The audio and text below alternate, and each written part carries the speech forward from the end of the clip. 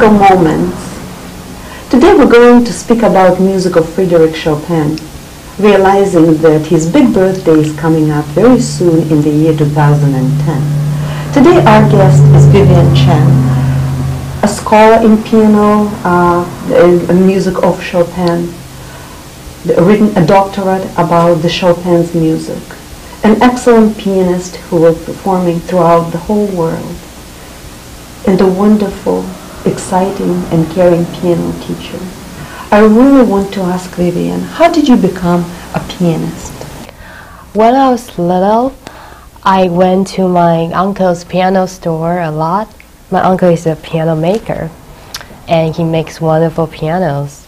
And I remember I just went to his store, and I'll play around with my cousins, and they will play some tunes on the piano. And I didn't have piano lessons back then, but I can just copy what they just played immediately. So my uncle found out I have a little talent, so he suggested my mom to take me to a serious piano teacher. So I started learning piano when I was 6 years old. And 10 months later, I passed the audition to enter a music gifted program in Taiwan. And that's when I started my music life. And throughout my music training in Taiwan, it's all music program. And after that, I came to the States to study master's degree from New England Conservatory, and then my doctorate degree from Rutgers University. And here I am teaching piano in Boston area. I would love to ask Vivian, how different is the music system of education for the gifted children in Taiwan? Yes, I think it's a very good program. I was in it. It's from elementary school to high school. And you have to audition for each stage, and you have to pass instrumental playing and ear training. You have to pass music theory and sight reading to get into the program. And they just gather all the music talented children together in a class, and they go to all different kind of music courses together. For example, everything, music theory, history, and orchestra and choir, courses like that. And of course, we have to learn what typical children will learn: Chinese, English, math, etc. So life for us is very, very busy. And after all the classes we took, after school, we have to practice 3 instruments and do a lot of homework, a lot of studies, a lot of exams. But I didn't mind it because I have all these, my friends, they surrounded with children who do the same. Yes, so I didn't mind it. And of course, there's some bonus for these because each year we will tour around the world.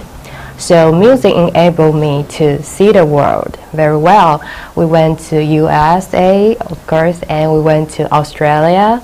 We went to Japan, Europe. We toured Europe for 3 weeks, and that was a very good experience for me. And we competed in different countries as well. So we represent our country, Taiwan, to compete throughout the world so that the world knows Taiwan as a country. So that was a very, very good experience for me. It sounds very similar to how intensely talented children are studying in Russia. In Russia too. Yeah, I think it's similar. Vivian, with so much exposure to the different kinds of music, different cultures, you picked the music of Chopin as your favorite. How and why did that happen? I love Chopin. His music is very personal. It touches my heart in a very poetic way. I've heard you playing music from Andante Spianata. Would you please play an excerpt of it? Because it's such a wonderful example of what you're saying about Chopin. Yes, sure, of course.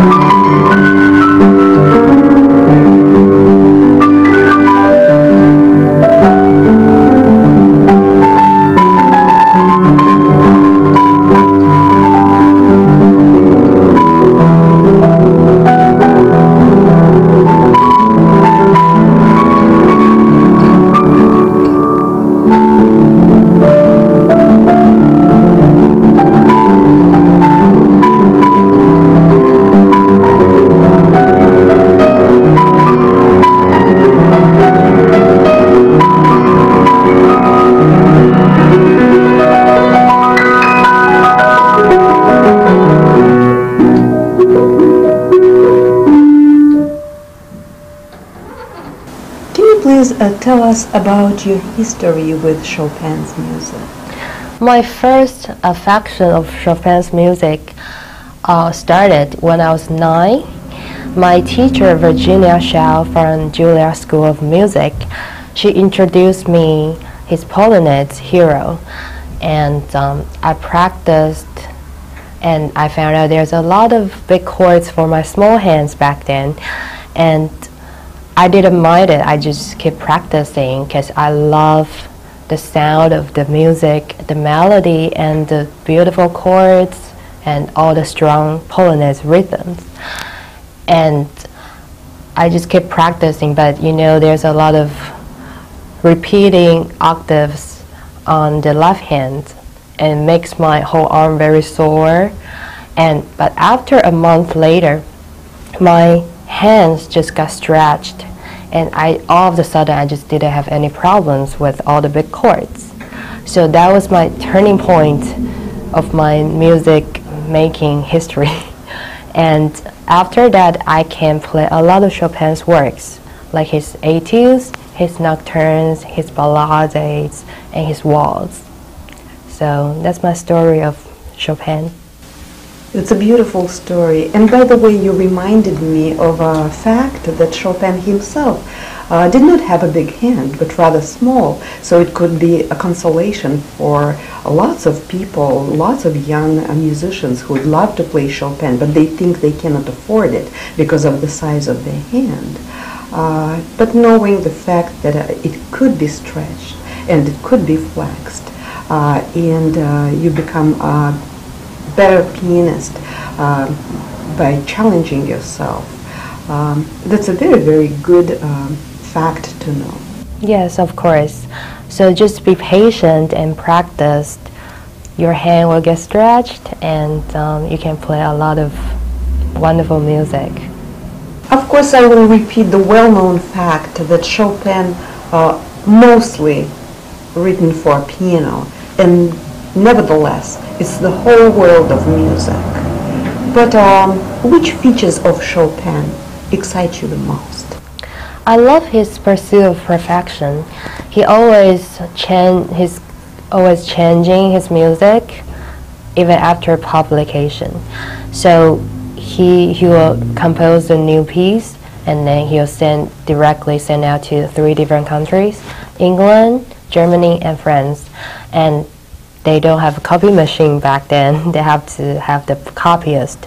So sometimes the copyist, they make mistakes and send it back to Chopin, and then he will make another change. And sometimes the publishers didn't do the good job, and Chopin, he will just go back and say, oh, this is not good, so you have to change it. So that's why there's a lot of different editions of Chopin's work. And even after the publication, Chopin, he annotated a lot of different styles, and even for different styles for different students as well. So that's why I love Chopin's work. It's very, very personal, and it's very free. Wow, that answers my question. So many times I've seen the same waltz or the same nocturno published twice with changes in the rhythm or in ornamentation. Yes. And now I know why. Yes. Because I was really, really wondering. Yeah. You probably have a good example to demonstrate that feature. Do you? Yes. There's a very good example of the nocturne in C sharp minor. And in the middle part of this song, Chopin, he just used totally different time signature for the right hand, and the rhythm just sound a little bit more vague than his first edition. So I'm going to play it, and you can see what's the difference. Now this is the first version. The rhythm on the right hand is very clear.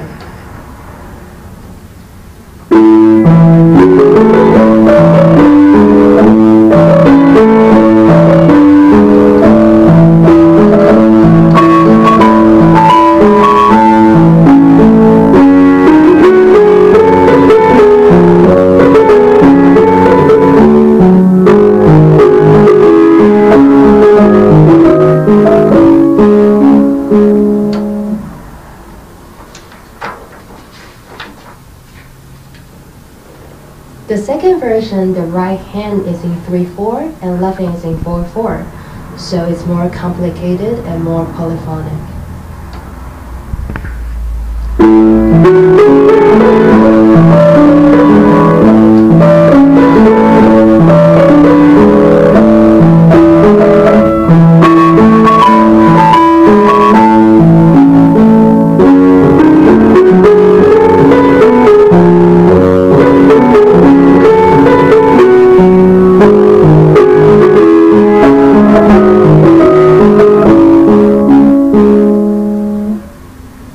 Chopin has such a distinctive style.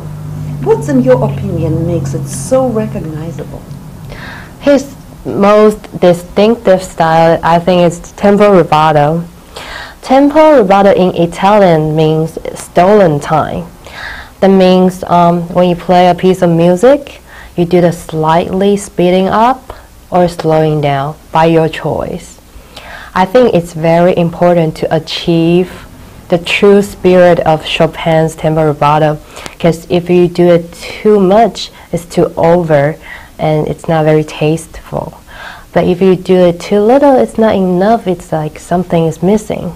So it takes a long time of practicing and experiments to achieve the true spirit of the tempo rubato of Chopin's music.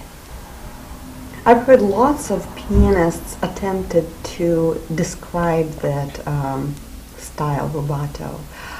And I remember Maurizio Paolini had a really good description of it, how it has to be so sincere and how it has to be so free and almost impossible to copy, almost impossible to learn how to do it. Comes with an experience without listening a lot. It's a mature feature of a pianist. Yeah, it cannot be taught. It has to come from yourself and the love of the music and not overdoing it. I still think there are some guidelines. It's not completely free. For example, that whole idea of compensation, just like the word rubato means like steal it and put back. Yes. So it's like taking it slower and then compensating by going faster. Yet the rate of slowing down and speeding up, it's very personal, and it depends on the tempo itself and like you mentioned, the taste of the musician. Yes. Not to overdo, delicate thing. Yes. Like music itself. Almost any piece of Chopin's music can demonstrate this feature, but it's up to you. Pick something to show us the real spirit of Chopin's rubato, please. I'll pick Chopin's Ballade, number 1. Great, everybody's favorite.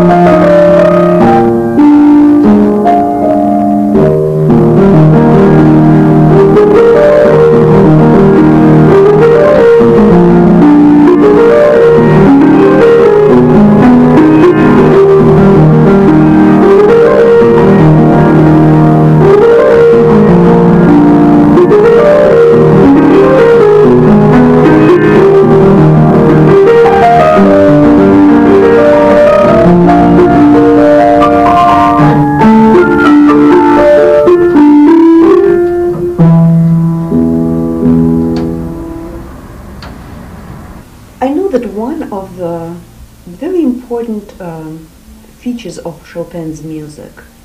Thinking chromatically, like his music is based on the chromatical scale. If you would try to demonstrate, that'd be Sure. nice for our listeners. So,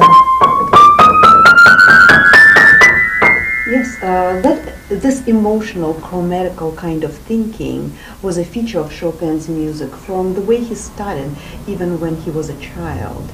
And that chromatical thinking, very emotional,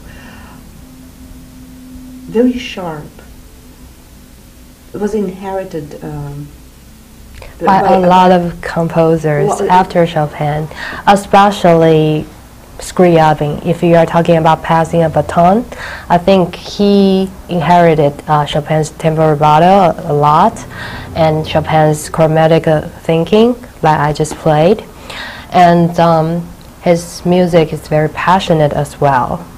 And although he's in a total different era of Chopin, more contemporary and more modern chords, more dissonant, but his music is very much like Chopin. He was an admirer of Chopin and Yes. made him the role model of his earliest composing life. Today, one of the students of the Music Academy, Christopher Chen, will play an excerpt from poem Opus 32. I think it's the greatest example of two composers being so close together, although very original as themselves. And that piece of Scriabin's music, as poetic and as tender and as emotional like Chopin's music. Please enjoy.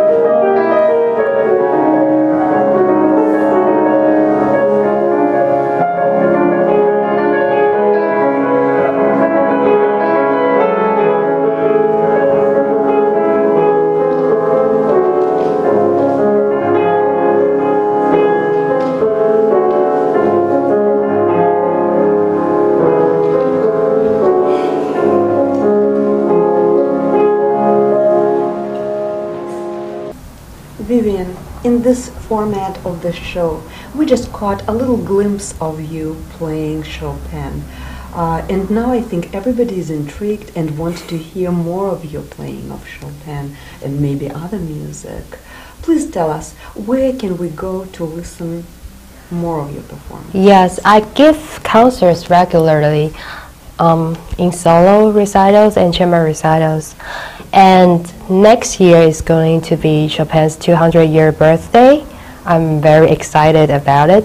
I'm going to do a series of concerts, all Chopin's works.